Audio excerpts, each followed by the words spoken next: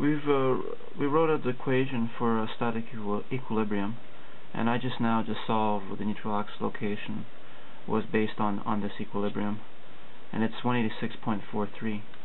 So I rewrote the diagram onto here and the 186.43 location. Now we can solve for the strains and see if the strains in the steel did not yield as we originally assumed in the calculation.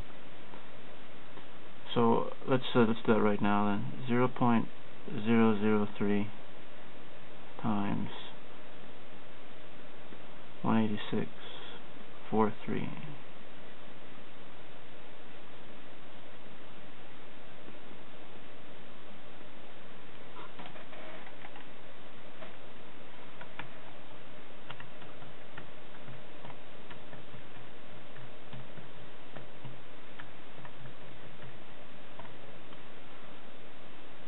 So that's 0.00147, and then the strain in the bottom steel.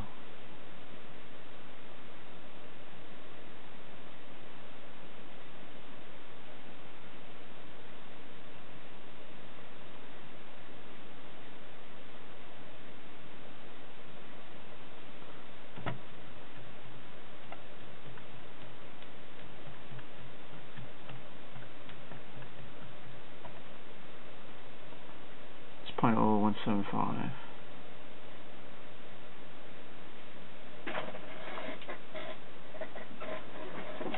Okay. So in both cases the strain is below 0.002. The yield strain is 0.02, and anything above 0.002 or at 0.002 would have a stress of 400 MPa. But if it's below 0.002, then it's a linear elastic stress distribution, and then once you get to 400 MPa, it caps off. It can't go any higher than that. So we were correct in our assumption because these are both less than 0.002. Alright, so we can continue and calculate what the forces are in the masonry and the steel. So it's referring back to example 3.1. The force in the masonry was this equation here, and this is what we found to be 1190 C. So 1190 times C, and we'll say it equals 1190 times 186.43, 222. So that was just 1190 times 186.43. That's 222 kilonewtons. And then the force in the steel prime, this force here, is phi of the steel, area of the steel, F yield. But in our case it didn't yield, so that's not correct. It's going to be strain in the steel prime times E of the steel.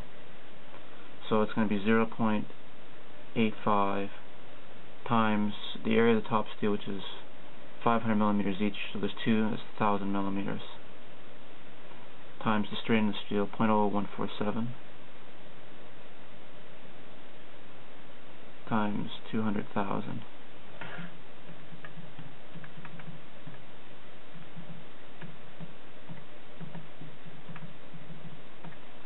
And that comes out to be 250 kilonewtons. And the strain in this bottom steel is in tension. And again, it didn't yield. It did not yield, so you have to use the strain in the steel times the E of the steel. The bottom area of steel is 2,500 millimeters squared, 1,000. And the strain is 0.00175.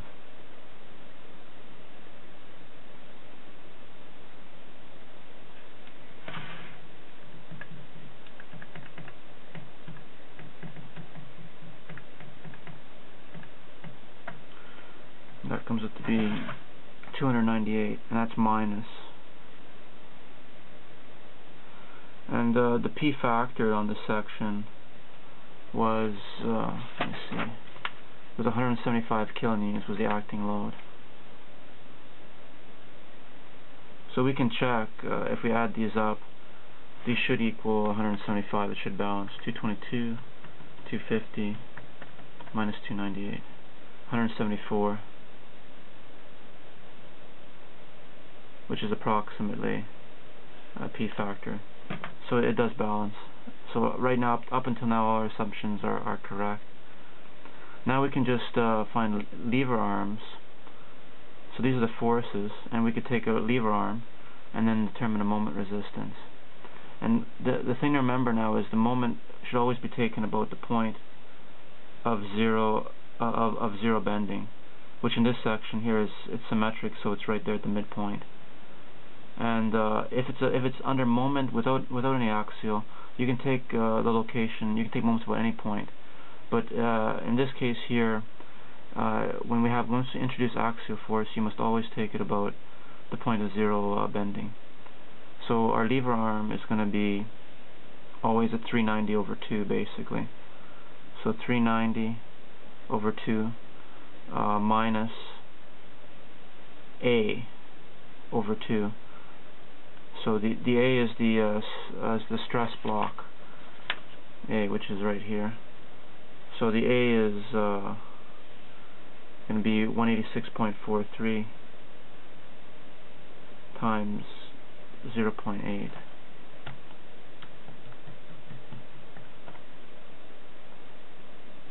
(149 millimeters). So that's the height of the stress block. So half the height of the stress block is where the force occurs, 149 over 2. So 222 times 390 times 0.5 minus 149 times 0.5. That's 26.8 kilonewton meters.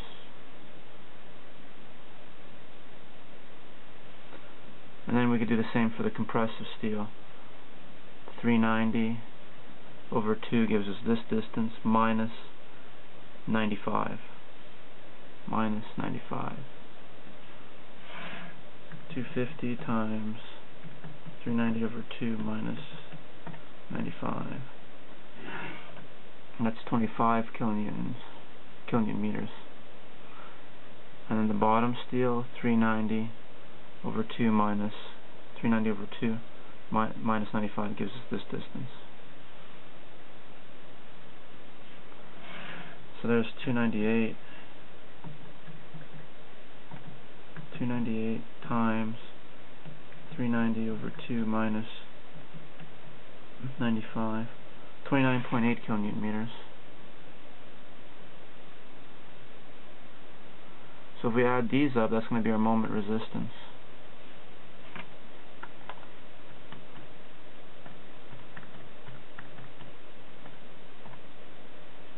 (25, 29.8). So 81.6 kilonewton meters. But always remember that point. When you take your moments, take them about here, about wherever the point of zero bending is. Not the neutral axis location. So I mean the point where if you put an axial load on the section, you will not have any strain gradient or any stress gradient. And in this case here, it's half of the section because it's symmetrical. Now, then the next tutorial we'll do is add some height to this section. Maybe call it 6 meters high, and then we can amplify the moments, and then check to see if the capacity is adequate. So that's enough for today, and we'll meet up in the next tutorial. Great.